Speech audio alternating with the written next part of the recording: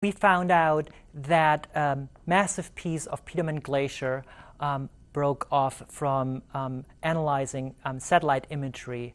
The ice island that broke off northwestern Greenland on Thursday is about the size in area of 4 Manhattans.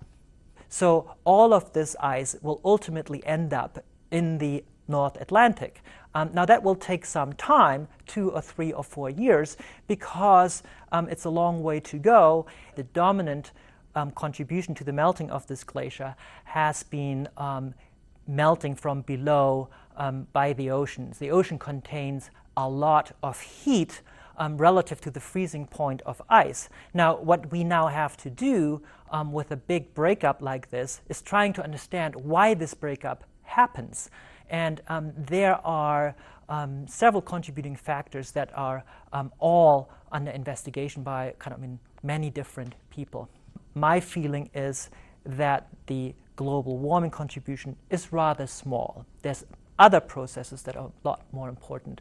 And the situation is also very different from that in southeastern Greenland, where the Greenland ice sheet has really been melting and retreating substantially.